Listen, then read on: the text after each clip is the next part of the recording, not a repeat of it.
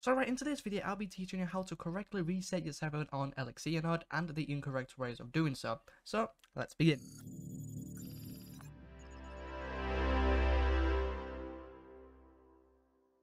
So firstly, what you want to do is go to the elixiernode.com website, go to the right where it says panels, and then click on game panel. This should redirect you to this list of servers. Just click on the server you're currently using and a dashboard should appear. Now you have 3 buttons to choose from. To correctly reset a server when it's running, all you really want to do is press the restart button, which restarts the server. The other way you could do is press the stop button, and then when the server is fully stopped, press the start button. Keep in mind, when you do press the stop button, it will give you an option to kill the server, which is not recommended to do.